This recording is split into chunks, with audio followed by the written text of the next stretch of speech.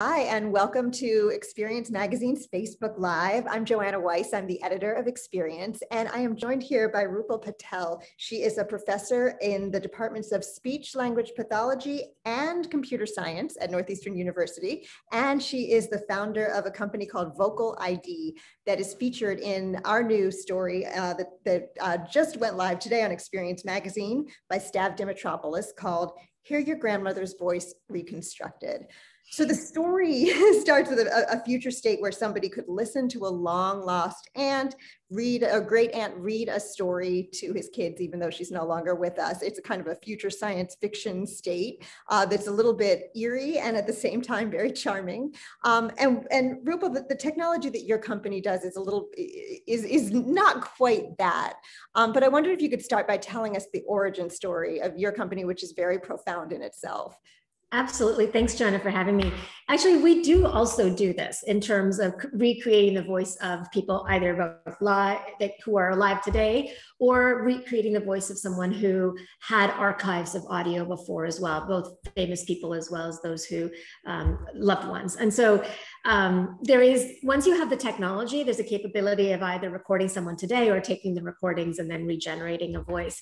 The genesis of VocaliD, though, came from creating voices for people who didn't have a voice from an early age, maybe someone born with a speech disorder such as cerebral palsy or conditions such as that, or someone who later in life loses their voice to conditions like ALS or Parkinson's disease. So in the laboratory, we had figured out a way to create a unique synthetic voice for someone despite having very little audio. So the way you create a synthetic voice is that you need audio recordings, and then from those audio recordings, you train nowadays a neural network to learn how to speak like that person. So you typically need a good amount of data to make it sound really realistically like that person. So if you're talking about someone with a speech disorder, first of all, you don't want it to sound like their speech disorder, but you want it to sound like their vocal identity, right? And so what we did with VocaliD when we were in the laboratory, but also the first few phases of what we were doing as a company, was having everyday people like you and I donate their voice. And yeah, so record, donate your voice. Yeah. Donating your voice it's painless. And what it means is going on a website and reading somewhere between 2 to 4 hours of different stories. They're just line by line stories will be presented to you, and you read them out loud. As you read them out loud, I want to ask though, is there anything particular about the stories? Were there children's? Did you choose particular stories for a particular reason for people to read? So we are now in phase 2 of the human voice bank, as we call it. In the beginning stage, we had some of the stories that were sort of copyright. And what we were doing is basically looking for sounds and sound combinations that covered the entire language. And that's because we were building voices in a different way then, using sort of old technology where you glue together little bits of speech. But in the last few years, the technology has evolved so much in speech synthesis that we're now able to say, well, obviously we need coverage, but we also need breadth of styles of speaking. And so now what we do is we ask our volunteers, what do you want to read about? Do you want to read about science fiction? Do you want to read about the news? Do you want to read about you want to read TED Talks, right? So whatever they want to read, we present them those things. And obviously, if we don't have enough coverage of the language, we will sort of present more content that's loaded in that way. But what we're trying to do is get an idea of how that individual speaks so that we can use those recordings then to create a synthetic voice. And what we do for non-speaking individuals is that person still makes sound. They can't produce all the consonants and vowels accurately, but their voice, their sound is what we say has its particular distinct vocal DNA. And what we're trying to do is infuse their vocal DNA with the accuracy of the speech production of their voice donor, combine them together, and then train a model that sounds like a combination of the two of them. So can you break that apart for us? When you say voice DNA, what is it about? I mean, you say in the story, you told Stav that even an ah has enough DNA to identify a voice. What is it in particular that you can pull apart that really makes each voice like that unique? There's actually hundreds of sort of vocal features. They include things like the pitch of someone's voice, the range and the pitch of their voice, the breathiness of their voice, the loudness of their voice. Sometimes some voices are, especially with people with speech disorders, have a little bit of gurgliness in them because they have a hard time with saliva control. So there's a lot of features we want. And then there's also some features we actually have to extract away to say, well, if we're trying to make a voice that's going to be in their communication system as their assistive communication device, you don't want some of the stuff that makes that sound unclear, right? And then of course you're going to blend it with a voice donor that's similar to them. So accents are important too. If someone has a speech disorder, they're not necessarily going to have an accent, but they might have a particular preference towards one. So when we first started with VocaliD, I think when we were in the lab, we were really focused on making it sound accurate, like it could be that person's voice. What we've learned a lot from the feedback, now that we have hundreds of people using their VocaliD voices on a daily basis, is that accuracy is not always the thing. Oftentimes it's preference. So what do you prefer? You know, many of our individuals who have lost their voice to conditions like ALS and did not bank their voice ahead of time, one of the things is they actually want a younger sounding voice. Like I call it a voice lift, you know, or they want a voice that is more pleasant to their ear. You know, you've probably heard people say, oh, I don't like the sound of my voice. If I lost my voice, I'd probably have so-and-so's voice instead. You know, the common joke is Morgan Freeman's joke, or, you know, someone else's voice. And I think the thing is, until you lose your voice or until you cannot have that, I think we don't quite know how to grapple with what that is, you know? Same thing with a loved one. Not hearing their voice has a very different feeling than not seeing their face. Like when you imagine someone that's no longer here, you hear them, the hearing them piece is the part that really brings that memory back. The face obviously is important, but what brings the sort of the hair on your arms sort of to come to, like, to stand up is that feeling of that voice. Yeah, a lot of people in Stev's story talk about that having a photograph is a distinct memory. It brings you back to a moment, but what they were looking for was something that felt more present, and it was the person's voice that they were kind of yearning for. Yeah, well, I use the example of like, my mom now lives in LA, and you know, her voice, I often try to sort of imitate her speech, not to make fun of her, but like part of it is actually to make me feel close to her, because when I hear her saying, oh, Beta, come here, or whatever, like she would say to me, that warmth is what I'm rekindling, a memory and a persona of the individual, not just sort of a moment in time. So if I'm a person who's using your service, who's lost a voice, how do you create that voice out of the voice bank for me? And then how do I use it to communicate with people in real life? Yeah, so just like a voice volunteer records their voice on this platform where like line by line you're recording, if an individual doesn't have a voice right now, or they're born with a condition such as that, they record their samples of their voice online in a different kind of a studio. And then we use both recordings together to create this voice. And then you have a downloadable file that can be downloaded onto a mobile phone or an assistive communication device that's compatible with our voices. And then that's how they use it. So typically if the individual can spell and uses sort of a keyboard, then they just use a written-based system where they type out the message and then it speaks it out loud when the message is done. There's like a speak button. For pre-linguistic individuals or those with limited linguistic skills, there's usually icon symbols. They string together their message with the icon symbols, and then once their voice has been built, it speaks it out loud for them. So we were actually featured in a number of different news articles and so on. And there's one video of a woman who lost her voice. ABC was doing a series on, I can't remember what it was called now, with Ann Keurig. And she was talking about people who, you know, this one individual who had lost her voice kind of in a way that nobody knew how she had lost her voice. And so she recorded her sound samples. We had some old tapes of her. And then we found a donor very similar to her in age and actually voice quality as well. Because a lot of the matching we're doing is not just on demographics, it's actually on the vocal quality. We blended those together, and now she has VocaliD has an app called My VocaliD, but there are other apps out there too that we're compatible with. So once the voice is built, it just basically swaps out with the default voice that's already there, or let's say the Apple voice or the Android voice that's there, and they use their own personalized voice instead. And you also, I think you alluded to, or people can bank their voices ahead of time if they're concerned about losing their voice, right? Absolutely. Yeah. Actually, I want to say that in the last couple of years, we've been focusing on these individuals, primarily those with head and neck cancer. So many individuals with head and neck cancer will have their voice box, or sometimes their part of their tongue removed, and that makes them have very limited ways of communicating.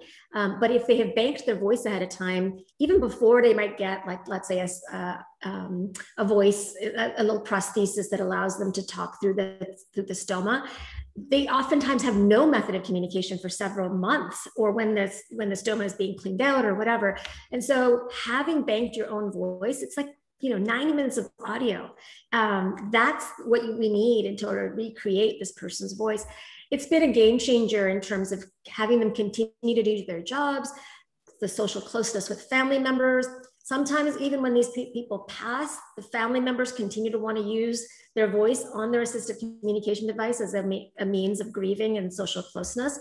So I think we're only beginning to understand what it means to have one's unique voice, because this was not possible. I want to say 10 years ago, this was hundreds of thousands of dollars to do, right? We're bringing this down to the end user that can actually buy this for thousands, for $1,000. That's because of all these, different kinds of grant mechanisms, but also because technology has advanced so much that we can offer this to people that was just not even heard of before.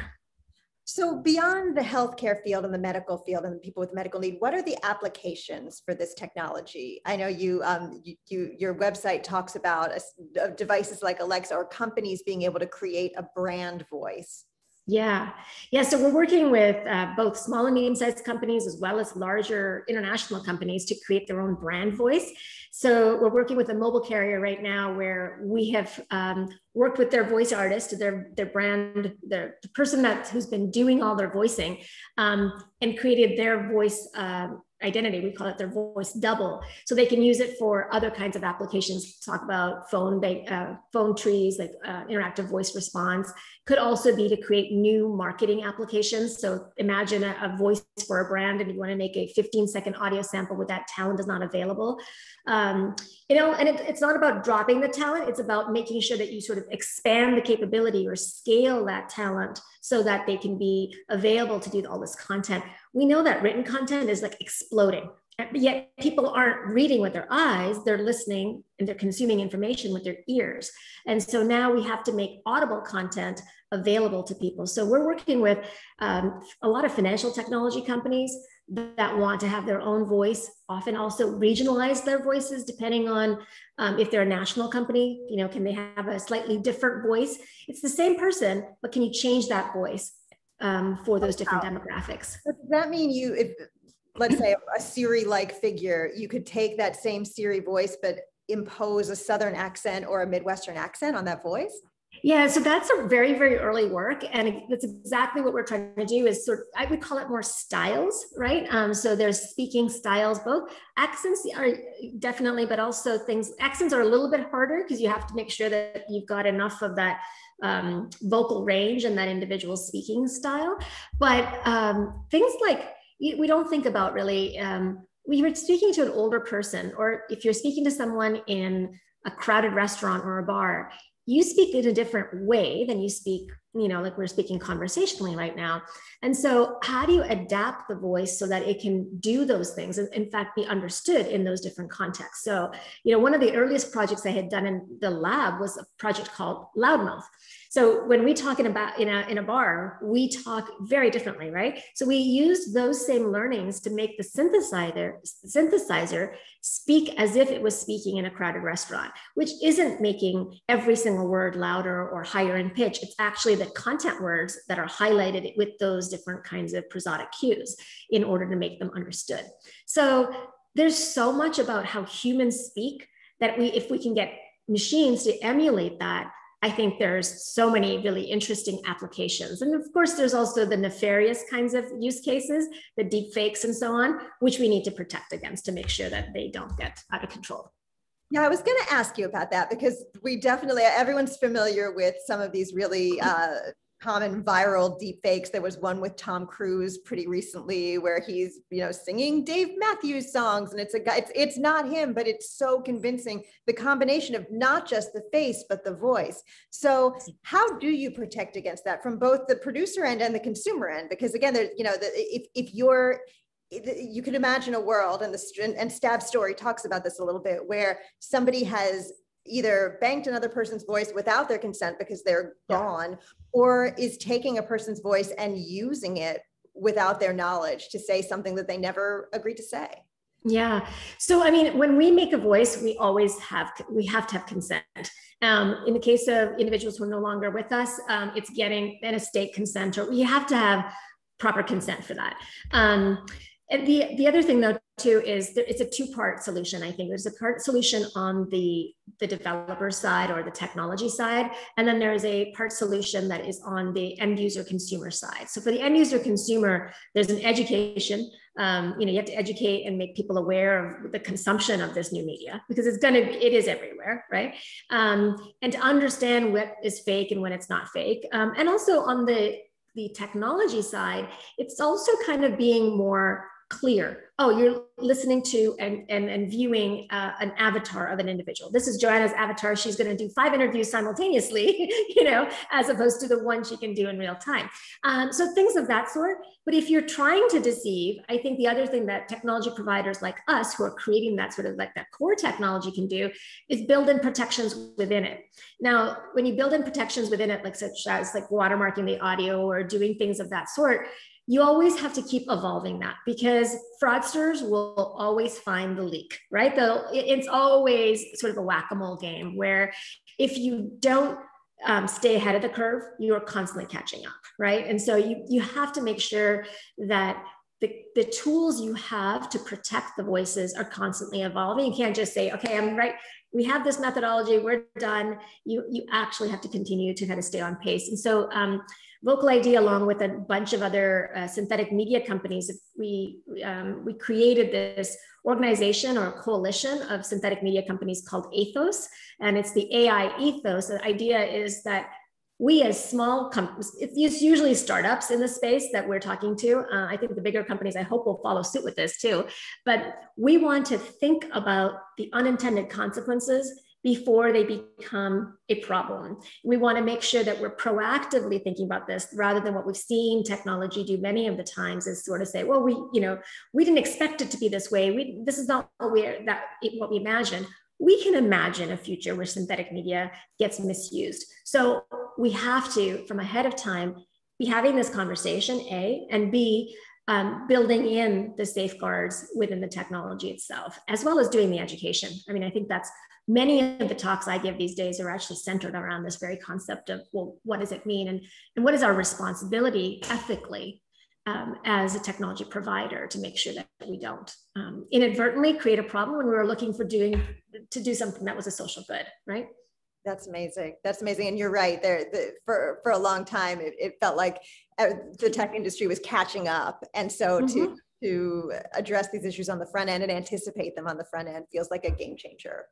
Yeah. And you can't plead ignorance to say, we had no idea. We've seen enough to know that we absolutely have an idea. Yeah.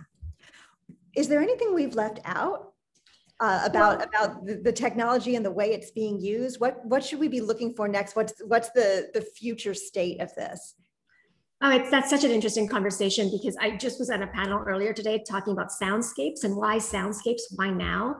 I think we're at a really interesting pivot point in terms of the technologies around us, the hardware. Think about all these, headless speakers and Alexas, Google Homes, and so on. So that provides the sort of the framework to have these audio experiences, right? But then the habits of individuals wanting not only to read content, but to listen to content. I think where audio, it's this new sonic renaissance, we were calling it in our last meeting, which I think is a really exciting time to think about like how audio plays into our lives again. We're not being interrupted necessarily by contact information that directs our eyes to like a phone, but we can hear it and it can enter the conversation a little bit more, and without being distracting. I think there's a lot to be said for what audio can do. Audio is also single stream. So I think the one thing about audio is that you have to be present, right? And I think that that's one thing where it kind of brings you back to what is important in the messaging. We're going to have to really think about, if you think about a lot of websites today, they have so much stuff written on them. But if you had to convey that in a succinct way in a 15-second spot, what would it be, right? So I think we're going to have to think about content creation in a very different way. So today, you can't, some companies are just thinking that their audio strategy is take what's written and do it, an audio cast of it. It's like, no one wants screen readers in everything that they do, right? What they want is an audio experience. And so I think music, sound, sonic design, audio, I think these are going to be really important. And what's really exciting to me about audio is that it opens up accessibility in a very different way. Obviously, there are some people who are hard of hearing or deaf that for them, we can supplement it with subtitles, but I think there's a lot of the population right now that's maybe not literate, that can't actually access written content today, but they can hear and they can understand, they're conversational. And so I think that will open up a lot of markets that today are not accessible. Well, Rupal Patel, thank you so much for joining us today and sharing these stories. This is so fascinating. And thank you for everyone who watched on Facebook Live. You can find this story and many others at Experience Magazine's website at expmag.com. Thanks so much and have a great day. Thank you.